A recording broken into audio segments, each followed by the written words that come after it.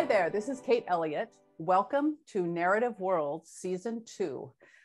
I'm going to skip the introduction because a lot of you have already seen this, and I'm going to go straight to introduce to this month's guest.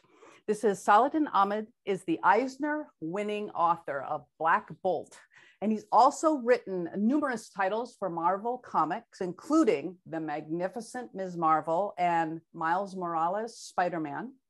He's published creator-owned comics like Abbott and the new one, Dragon, the new graphic novel Dragon, which is a whole other interesting topic, which we may or may not get to today. He's been nominated for the Campbell, now the Astounding, called the Astounding Award, the Nebula, the Hugo, the Locus, the Eisner, the Dragon, and the Ignite Awards, and won the Locus Award for Best First Novel for his fantasy novel, Throne of the Crescent Moon. He also writes short fiction and poetry. Saladin, welcome. Do you want to add anything to that introduction? Maybe take something away from it. No, it's thanks. I will add something to it, is that part of the reason that people paid attention to Throne in the first place was because Kate here was kind enough to be an early reader and blurber. So it's full circle stuff. It's nice. I actually think this brings us straight into the topic, right? For one of the reasons that I was interested in reading it is because it was doing something with a genre I loved, but something that was revisiting and repurposing it. So I always ask, when I ask people onto Narrative Worlds, it's people who I know I can talk with for an hour. And then I ask them what they want to talk about.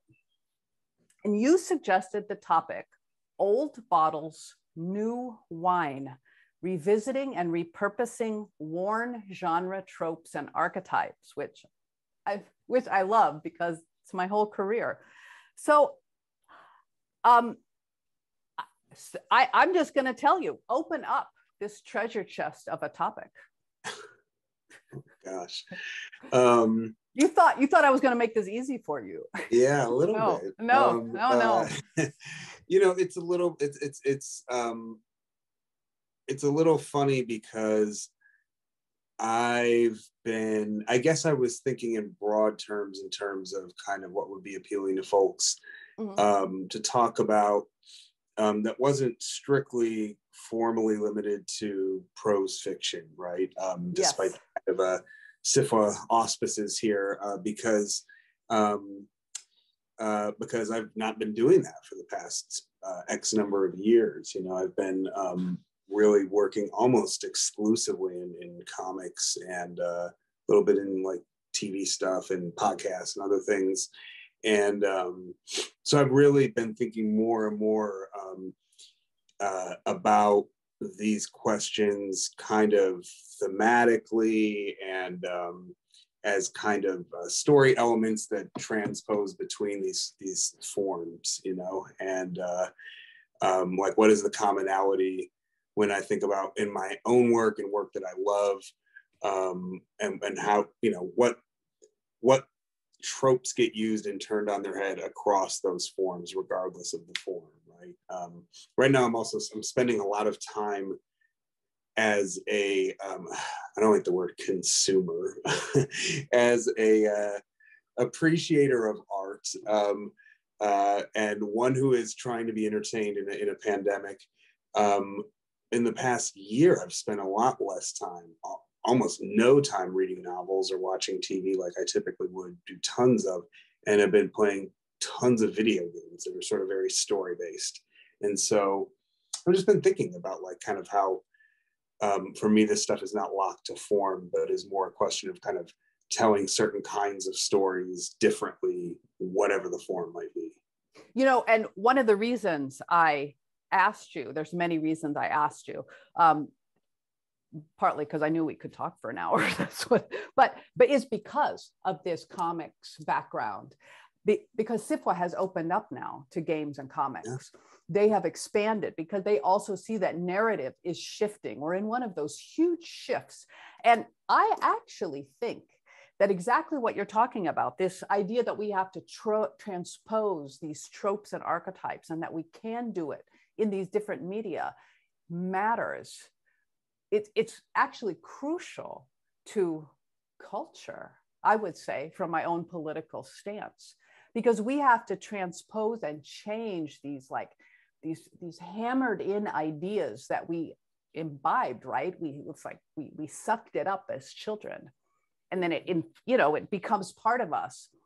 But as artists, we have a chance to re-see those, to change them in ways rather than to just repeat those old forms. Can you talk a little bit about how you have done that? Or actually talk about anything you want. Actually, you don't have to follow my questions. I'm very free form. I'll be lost. A lost little lamb without them. I think that I don't, if I made a face, it's because I don't know how successful I've been. I mean, for me, it's been an ongoing project to try to engage and reclaim, some of these forms. And it's interesting because I think it's harder and harder the more you telescope out. I really, leaving aside kind of juvenilia, I guess, I really started as a series, as a published writer, I guess, with poetry, and a very uncompromising kind of poetry that was exactly what I wanted it to be, and it used forms the way I wanted them to be used, and spoke to an audience of 12, and and was about this narrow, right? And then I began to write short fiction, right? And the audience got a little bigger, but there was some more compromise with form, I think, and with market, and form and market are so intertwined, right? You talk about the political ramifications, and all of this stuff is politically driven as well, right? We have to be attendant to kind of what that means. If we're thinking more and more across forms as storytellers, part of the reason I'm doing it is because I know corporations are, right? And so nobody, when you go out trying to sell a story now, it's to get a certain level of buy-in from those who own the means of production, to get Marxist about it. Go for it.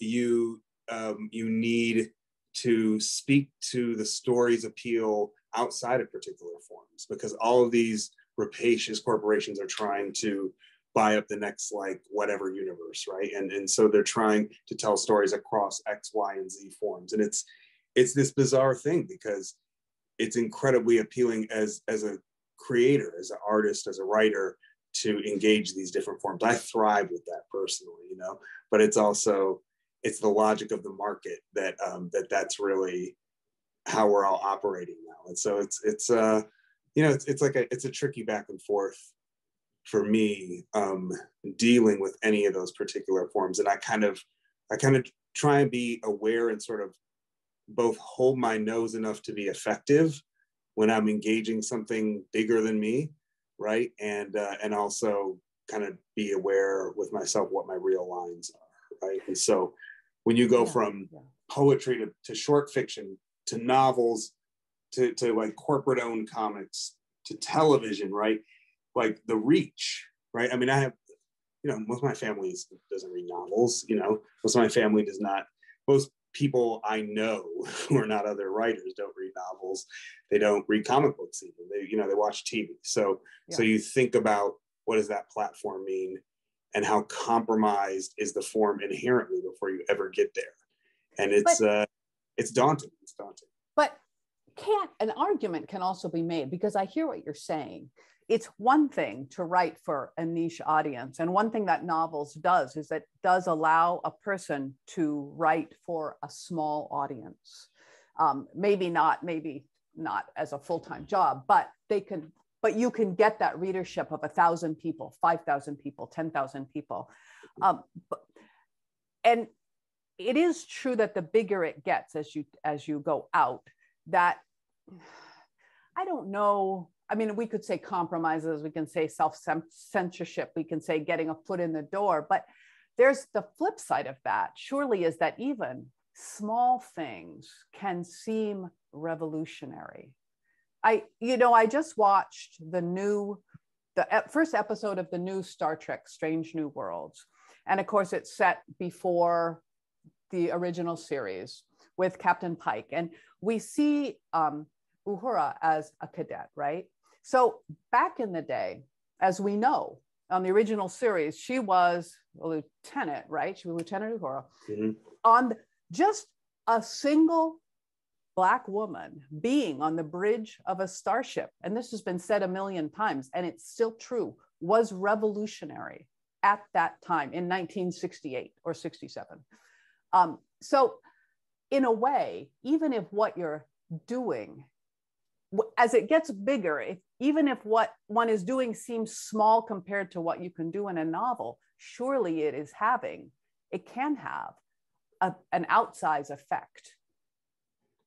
You see what I'm saying? Yeah. So I mean, it's the only reason to do it. I mean, I wouldn't say so. I don't know about,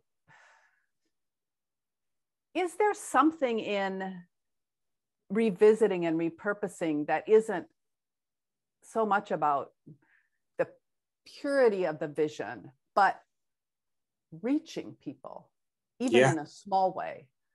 Oh, absolutely. Absolutely. I mean, I again, just pop forms. I mean, I have an MFA in poetry from Brooklyn College, where it was like experimental, where Ginsberg used to teach. And, I mean, like,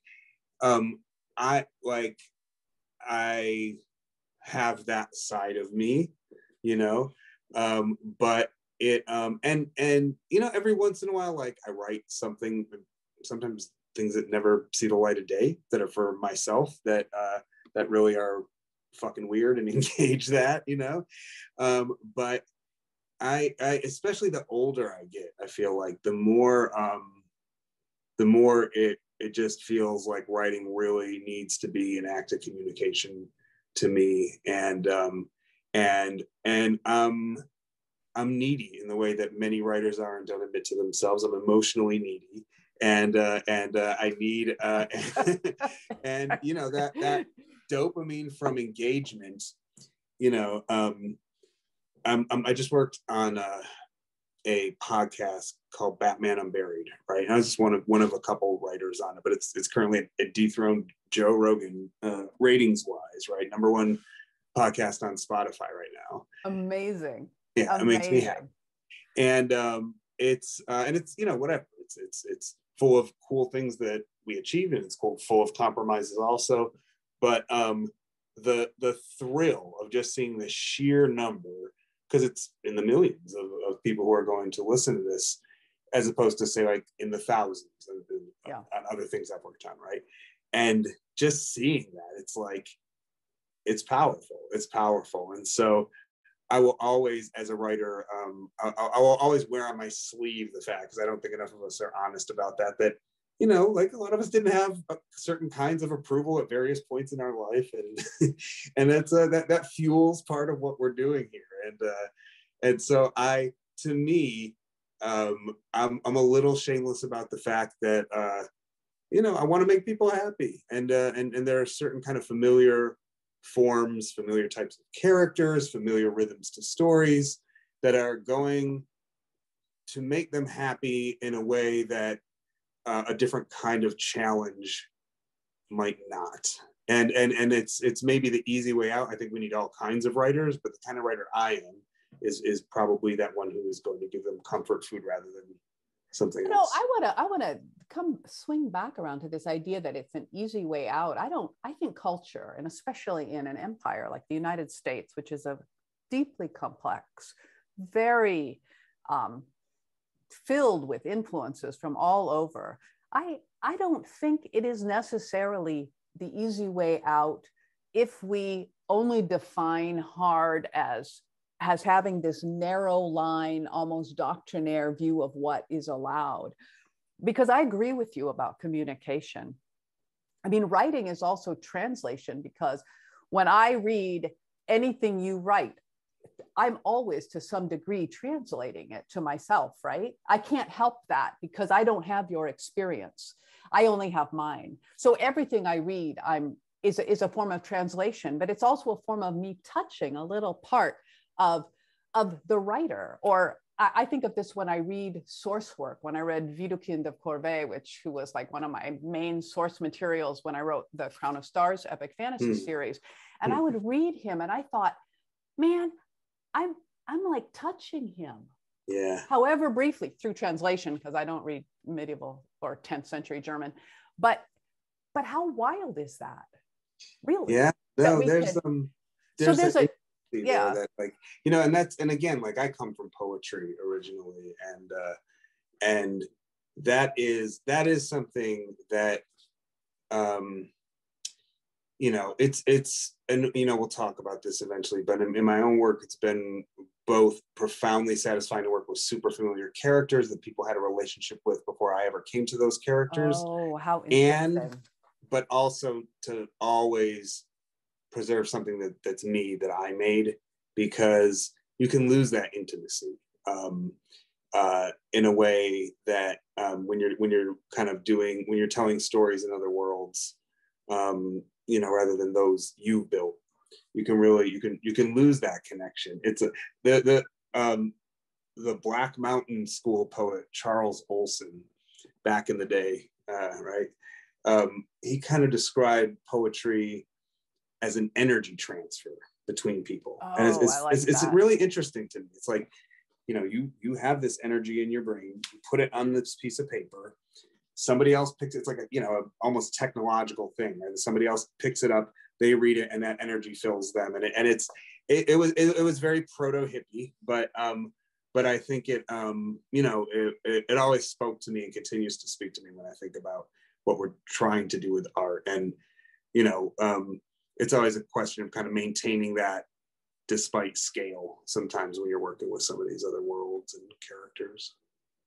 This reminds me also of the whole discussion of fan fiction, because when people read fan fiction, they're arriving at the story that's been written on, you know, Archive of Our Own or wherever else it may be posted online with as you say, a prior relationship with those people and with those characters. They already have a sense. And there's also that sense that the writer of the fan fiction, or in your case, the writer of a previously written of a Spider-Man, there's a history there that the writer doesn't have to explain. All they have to explain is what they're doing with this specific piece, right? But when we write a completely secondary world, one that we have created ourselves, we have to explain every piece. We have to build that relationship. And it's true that puts a barrier for some readers. They don't, it takes them too long to find that hook where they can say, oh, I relate to this. No, there's a whole audience, as you know well. I used to work in a public library as a kid out of high school. And there was an entire readership that only checked out like Star Wars novels or Star Trek novels, and those were the only novels they read. Right? It was like this franchise that they wanted more of. They never read like an original science fiction. No. But the thing that's interesting to me is it's like, do we invent our own stuff? Do we really build it from the ground? Because coming back to like the talk, which, you know, drifting way the hell away from, but whatever. No, this is all part of it. Is, you know, it's built, they're built out of pieces that are not like, kind of, how do I put it? What's the metaphor I'm looking for? The building blocks are not quite so systematized, right? But they're still building blocks that are kind of, to some degree, pre-made in most cases, right?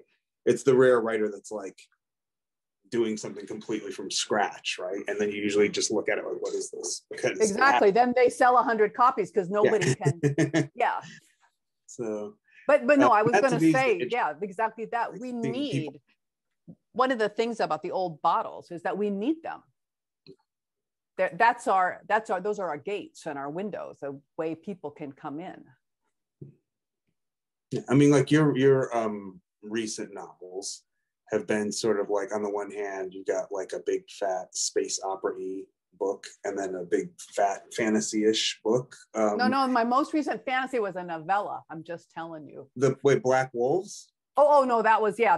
I have a new novella that just came out this year. You're too fast for me. That's okay. So I have to but apologize. Black Wolves is a big fat fantasy novel. That is true. Yes. And you do, you just, people look at that book on the shelf, right? Well, back when they went to physical bookstores, and they have some notion of what they're looking at. You're not, everything from your cover art to kind of some of the characters, or at least what some of the characters start to look like at first gloss, right? And then, but it's a hook, I mean, it's not deceptive.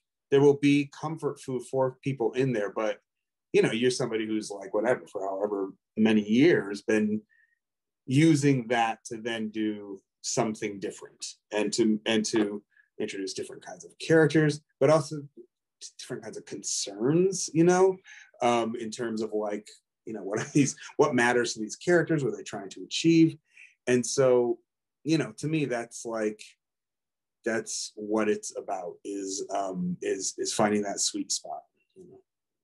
I agree, because I think this is really true in whatever medium an artist is working in, that we try to create that bridge. And I think as writers, I know I do this, which is I try to start with something that makes sense to people, that many readers can hook into, whatever that might be. I'm a dude, and I'm in the forest with my crew of dudes, and we're about to ambush somebody. Well, we've all been there somewhere in our genre, especially in American fiction, right? We know that feature. But then you're right.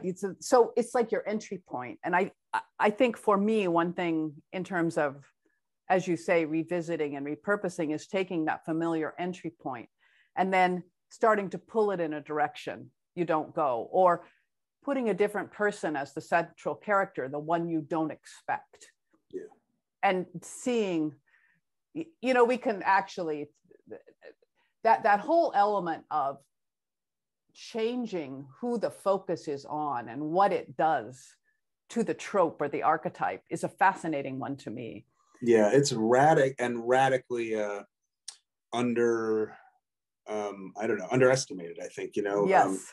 I think because, with a caveat, right? I mean, to me, if you tell, okay, so, and yes, I'm afraid I'm going to refer to my own work here, right?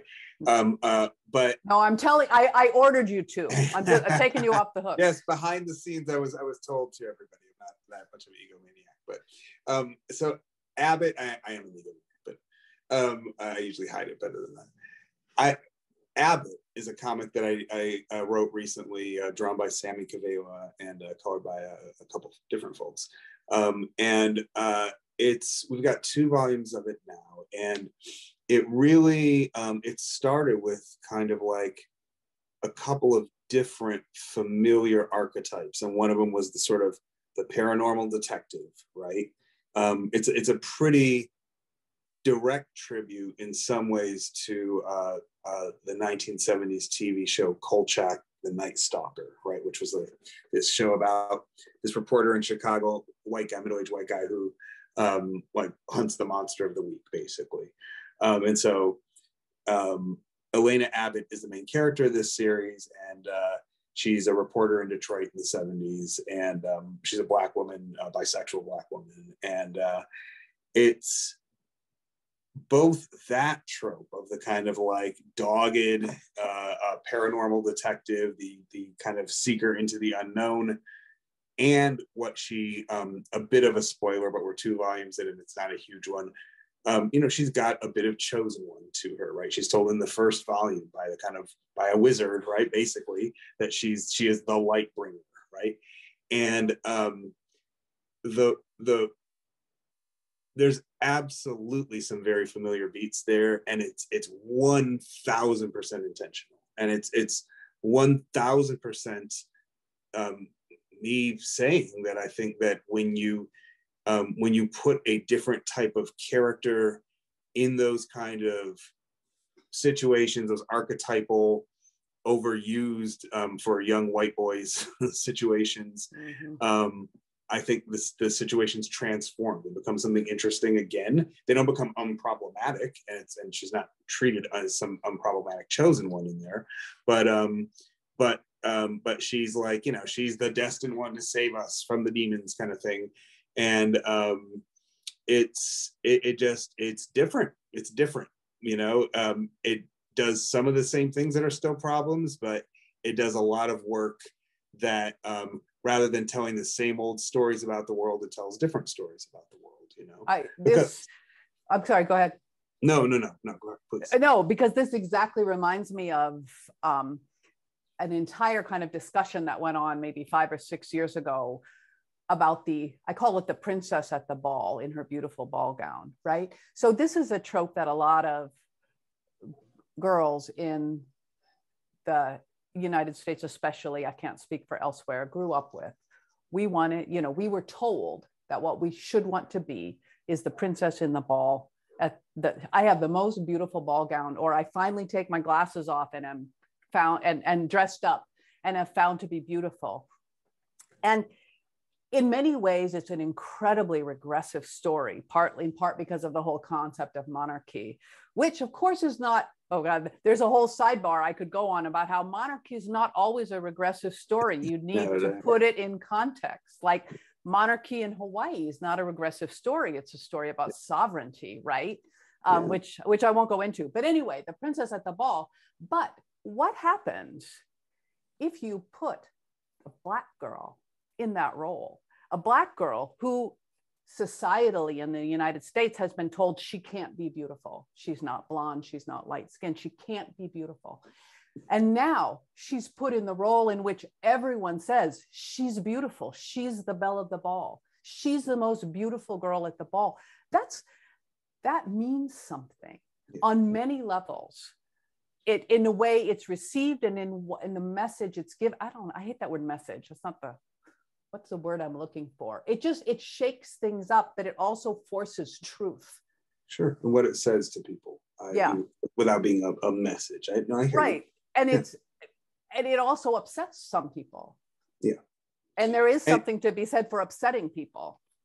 You know, I think the thing that's so interesting and a bit discouraging is that, and you know, I deal with this on a different kind of axis, is that it's just as in a very tentative, you know, an inch of ground way, just as people of color, Black people specifically, because they've been the kind of people who've kind of been at the forefront of kind of carving out diversity in an unwilling set of industries, but women as well. But you know, I think that it's not coincidence to me that as soon as we start to see some of these admittedly problematic kind of roles diversify in terms of who here and there a little bit starts to get considered for them, suddenly there are some folks, nominally progressive folks, who want to just throw the whole thing out. Maybe it's not sudden. I mean, it's certainly, there's like, you know, with some of the princess archetype that you're talking about, there's been a long-standing and well-founded kind of feminist opposition to it, but the kind of refusal to just see that, like, it doesn't mean everything is not from your point of view, and does not mean the same thing to everybody, is, you know, it's interesting because, so with men of color, it's a really interesting thing to me, working in really kind of hyper archetypal subgenres, right? Like superhero comics or cyberpunk stuff or whatever it is. You know, there's horrible traditions in terms of kind of women being prizes, right? You win, you beat the bad guy, and then, you know, you get the girl kind of thing, right? We have to dismantle that at the same time that we have to kind of think about, like, if that story was part of what it meant to be a man, to really be a full man, and really what that means in a patriarchal society is to be fully human, right? Then who got excluded from it? Yeah. And do those clumsy efforts sometimes at reclamation that might partake in some of that stuff and some of those like, do you really think that's the same thing as somebody in power who's been telling the same story over and over again? And you know, you got to have some nuance to the way that you receive these, again, coming back to the talk stuff, these tropes. You know, there are times when I fuck up using tropes, and I'm happy to have it pointed out, and there are times where I'm very aware that imperfect usage buys, I think, something bigger, and so it's a dance. It's always a dance to me. It you know, it really is, and I think that's a crucial point, that not only is it complicated, but sometimes people end up moving by small measures, not just that one. What is the famous saying? The perfect is the enemy of the good. And I think that relates to this in that sense, that we're never going to have a pure society where we all, you know, where the wrongdoer can be seated on a chair on a stage, and we can all tell them what they're doing wrong until they fix it. People aren't like that.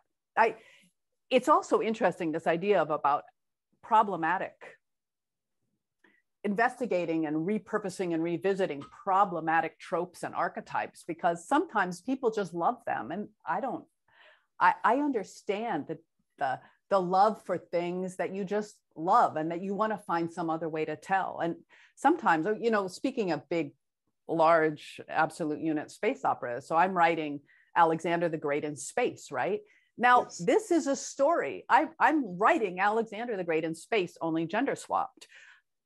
Partly because I am kind of an Alexander fangirl. My oldest son is named Alexander. He's the first. I had twins, and I said, I'm like, first through the breach will be Alexander, because he's the one who always did that, right? Which I find hysterical. He's the one who went into the military, by the way. So funny. But the thing is like, this means I'm writing a story about war and conquest and empire building. I am not a fan of, and so I'm saying this flippantly so that you understand, as a Danish American, I'm being very serious. I am not a fan of war and conquest and empire. I am not telling this story because I think it's good, but I wanted, for what reason I don't really know, to tell a story of a truly charismatic, successful leader, mm-hmm. but make that person a woman, because and it's in a society where there is no overt, that it's not a patriarchal society. So that changes things. But because I felt that this is a role that I have rarely truly seen women in, as if they're not quite capable of it. And I hasten to add that I also have written, because I've been writing for a while, stories in which you see women, like in the Crossroads trilogy, the lead character, such as there is one, it's a cast of thousands, is in a very, she's wonderful, one of my favorite characters I've ever written. She's very much a woman who functions within traditional views of patriarchal womanhood, because I also wanted to write that story and center a story about seeing her agency. So one could read Unconquerable Sun and think, oh, she just thinks that women can only be cool when they're in a traditionally male role. But so I knew there was that risk, and that there remains that risk, because the second book is also very long and it's full of war. And command, right? And her making this whole thing happen. But I just wanted to do it. And a part of it is that, as artists, I think, for me anyway, sometimes I just want to explore things and see how they come out, because I grew up with this, and these are the things that matter to me. So that's what what are we, in a way, I guess I would say, aren't we in conversation with the genre, with our genres, with our fields, and with our history when we work. I mean, what do you think? Because I feel like I'm writing in response to what I read when I was young and the world around me now, oftentimes. Oh, absolutely, absolutely. And I mean, for me, it's almost more direct than that. It's conversation. At some points, almost bordering on. Let me say this is a serious word, so I'm fucking around here, but almost bordering on plagiarism, right? Because to me, it's you can call my works, that's not actual. Like, no, I get it. Because there's so many people out there actually plagiarizing. But to me, hip hop, I grew up with hip hop as a pretty big influence. And the idea of sampling is always of taking pretty direct pieces of something, messing with it a little bit, right? And then putting it beside other pieces of things, right? Pieces of other things that you might not think you'd see it next to, right? And then you do that with a few different things, and then you have a new thing, right? With really familiar pieces that it's made out of, that you have not quite bothered to obfuscate, that you sometimes played up the origin of, right? The provenance of. To me, that's always kind of been at play in my writing as well. So, there are definitely, Miles Morales will see somebody in the sewer and it's it, and that's okay, because people, like, it's sometimes it's a straight up gag, right? But sometimes it's like, oh, this is that moment. This is the, we're canceling the apocalypse speech. This is the, like, there are nods in my work constantly that feel like they're in conversation, but that by being put next to something else, and again, having a different voice articulating them, they become something different, I hope, But they do, because that's part of, we're always, you said this earlier, but we are always building on on the foundation we already have, right? The one that we were born with, the one we grew up inside. I actually am not convinced that it's possible for an artist to do something totally, I don't know even what the word something that's not connected. So when people say, oh, they're not really world building, they're not making things up, they're being completely unique or whatever. But really, if you look at what they are doing, usually they're just repeating things that are come from before. They just don't have to fill it in, because we know it so well, right? They don't have to add any extra. To continue the music analog a little bit. So like when hip hop first became very big, right? There was a huge backlash with like old white rock guys that were like, oh, they're just stealing records, and talking over it and whatever. And, the irony of it, of course, was that, these are guys who like loved like whatever, Led Zeppelin, who loved like, God love them, the Beatles, right? That were like, that entire careers that had been based by kind of pasting together other stuff by other people, sometimes shamelessly, right? Yeah. And but it wasn't like a literal sample on a record, so people didn't like see it that way, combined with some racist reasons they didn't want to. And to me, that's always kind of the musical equivalent, is like, I sometimes am doing like a hip hop record where it's like, you can see this is a scene from XYZ movie, except she's Lebanese, right? And it changes the dynamic, right? And then sometimes it's more like, oh, these chords, right? It's not a straight sample, but it's there's some familiar sounds in there. But I am very rarely like just out there blazing a trail as a composer. That like, there are those writers that do it, and God, thank God for them. They push us forward, but I think it takes all types, I guess. I really, really like your music analogy.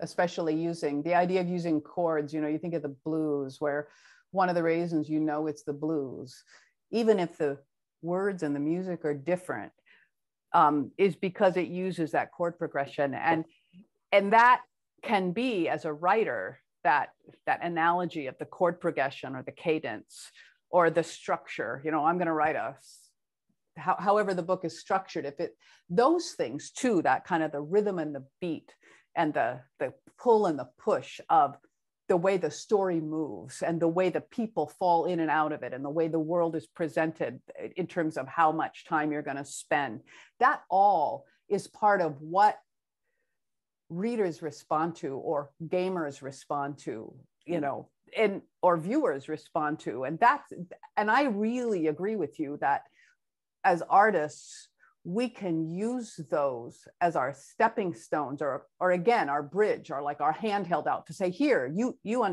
hear this, this is familiar to you. Yeah. I want to, God, what time was it? Let's see. All right, do you want to go with a question? I am good, yeah. Jose? I'm going to warn everyone at home that we've got some kind of windstorm going on outside.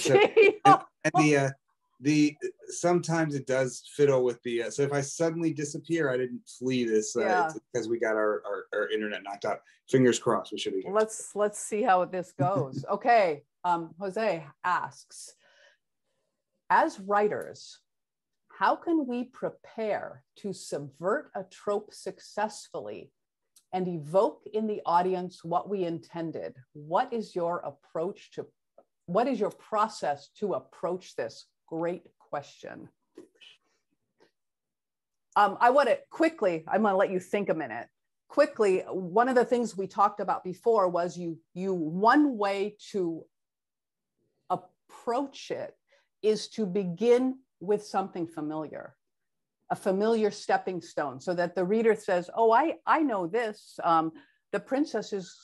Everyone has announced that the princess is coming. The most beautiful princess in the world is coming to the ball. We all know what that is, right? So then the reader says, oh, the most beautiful princess is coming to the ball. And then you use that as your stepping stone for the reveal. So that's like a very basic option. Yeah, I think so. And I think for most of us that are interested in doing that kind of work in our writing, it usually comes because there's something that we felt like we would like to mess with a little bit, that we love, that we would like to mess with a little bit, you know. And so sometimes that's an archetype that can transcend subgenres, the strong, silent killer with a past, right? That's, you know, we just love that kind of story, right? Maybe it's something, a more developed subgenre, a Western. I always wanted to tell a Western, right? And I think that to me is probably your starting point, is to think about like, what do you love that you feel like you have something to add to the way it's been done? Yes. Right. And then just start to think like, well, what does my version of this look like? What's different about it for me? Whether it's a familiar character type, whether it's a familiar story turn, whether it's a familiar subgenre. Yeah. And sometimes once you decide what you're going to do and you have I want to think about The Last Jedi, the film, the Star Wars film. And one of the things they did was they had that moment where Rose, what's her name's sister, it's early in the film, who does that classic thing where a minor character fighting for a just cause sacrifices themselves so that others can live, or that the victory can be made, right? And in this case, it's Rose's sister, whose name I can't remember. But she's a woman she's an Asian, I'm presuming an Asian American actor, but I don't know. When I watched it, I thought, whoa, I don't get to see this character as a woman, and B, as an Asian, a woman with Asian features. But she was just in the role. She did exactly the same things anyone would have done. And that, to me, as a viewer, by itself, without any explanation, just dropping her in that role, which is a trope I love. Yeah, me too. The good death, man. Yeah, the good death. I'm an overuser of it big time. Have you seen? I rewatched 3 different characters in comic books that I think blow themselves up, and it also feeds into bad Arab stereotypes for me. But but what's funny to me is I go 2 ways with that, right? I give that valor to, precisely as you're talking about, the kind of character that never gets it. Yeah. And on the other hand, I'm also like, let the white guy die first, right? And so I like, because it's always like, because there's that other long tradition of like characters of color that are expendable for a white hero story. And so my work is also, I'm afraid, littered with white characters that we like, that that go by heroically, because it's their turn. So it's again, I think, but none of these are just neutral usages of the trope, and I think that's what I find interesting about them. And in terms of evoking in the audience, when we both you and I talk about this with that sense of like, this is really I'm going to use the word passion. With the passion, we're like really into it, right? We're like really engaged with what we're doing. And I think the engagement that any writer or artist brings to what they're doing will come across on the page, especially the more one gains experience, just the general experience of getting better at doing it, right? But that engagement itself is part of what evokes in the audience what we intended. I mean, the other side of it is that just sometimes you just make a lot of mistakes, or you do a bad job at it and you figure out what you did that didn't work and you make it better. I'm a better writer than I was 30 years ago, I hope, but I'm pretty sure I am. But so part of it is just doing it over and over again. Jose, do you have if you have a follow-up, please put it in Q&A. And if anyone else listening has a question, it goes in the little Q&A bar thing, the kind on the right-hand side of the screen. Hold on, I have a bunch of questions that we didn't even touch on because I knew we would just talk. I actually have a question. You used both revisiting and repurposing. What do you see as the difference between those two? I see them as 2 different processes, but I'm interested in what you have to say about it. Oh, I think that may have partly been me being cute, but I think that partially, to me, if I was cute and subconsciously conveying something to myself at the same time, I think it was, I think that some of these, as much as kind of I'm talking subversively, like, oh, let's reclaim these things and make them, okay again, kind of stuff. There's also, it's as you're saying, we just like stuff, and the stuff we like isn't always perfect.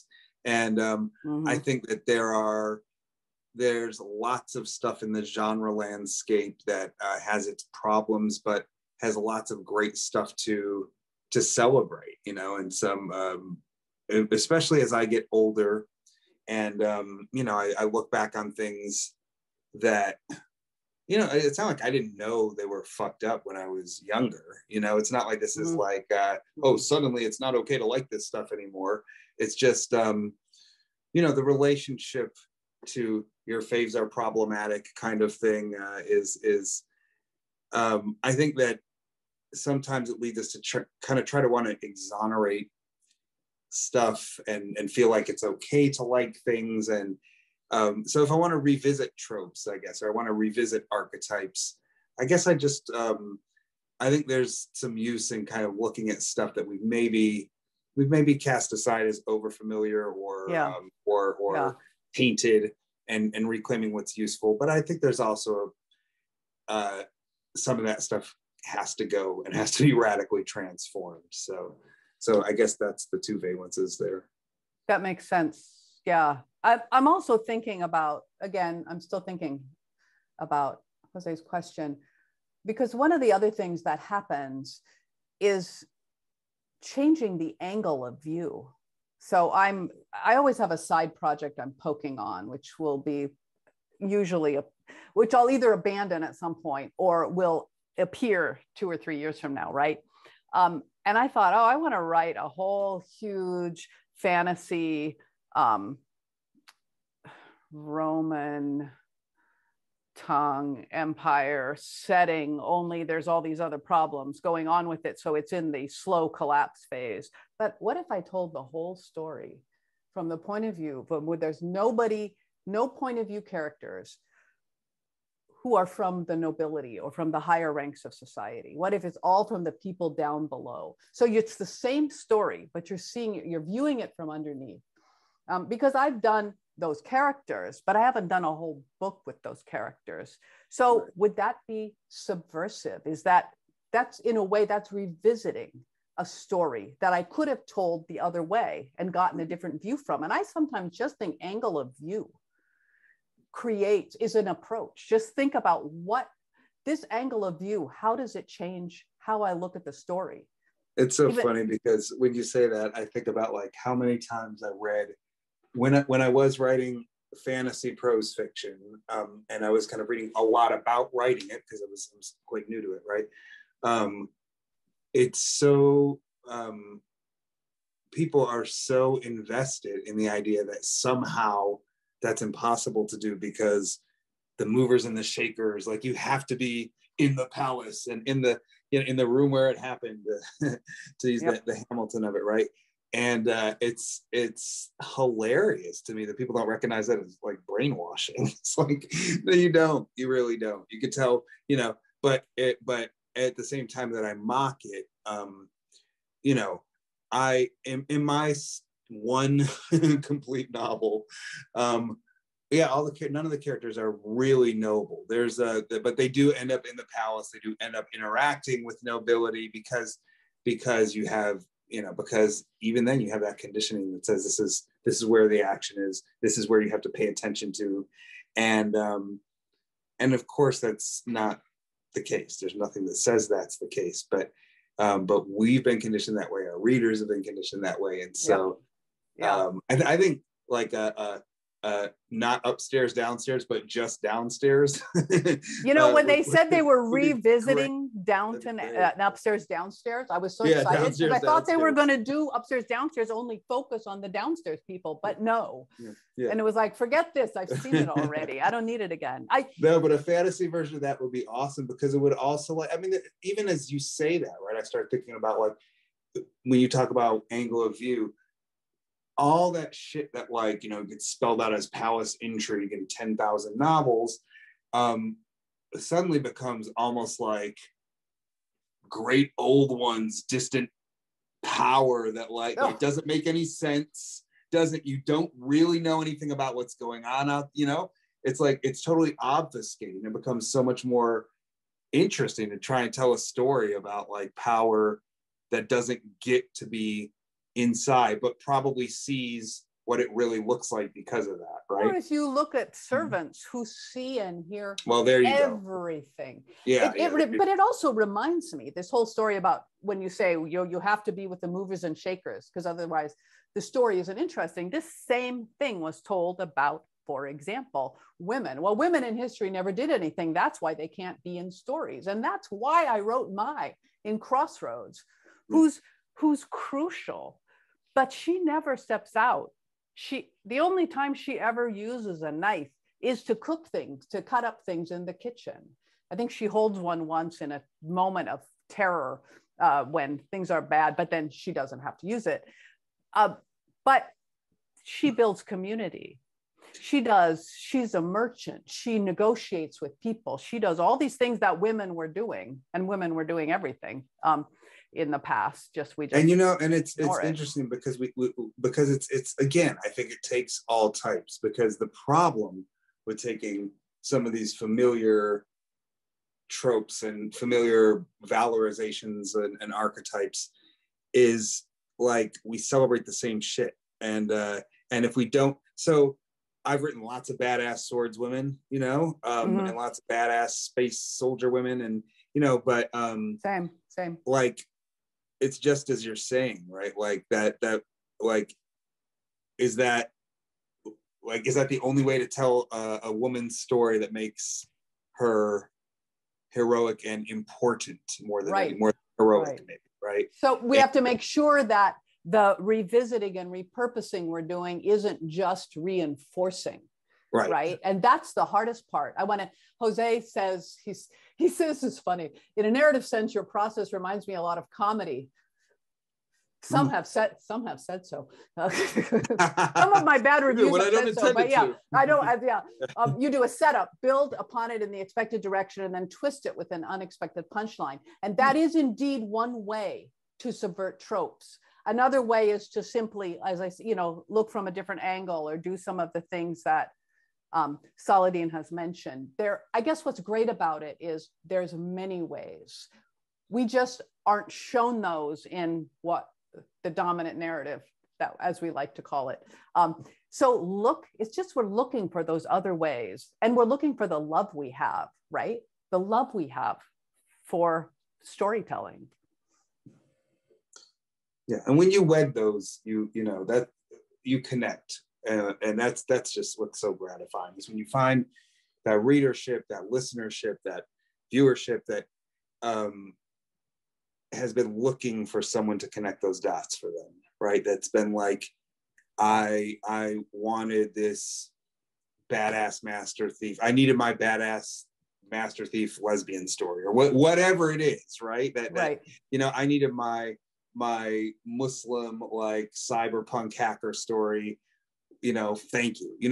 Like people respond. People they're hungry still, even with all the talk around diversity and some of the genuine headway that's been made.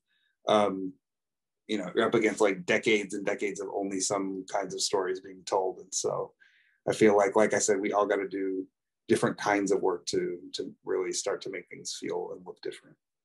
Yes, and that is actually a perfect place to say that we're done. And Saladin, thank you. This was fantastic, just fantastic. As I knew it would be. I did. So. Yeah, but I have faith. I have faith. So I want to again thank Saladin Ahmed, who was with me today.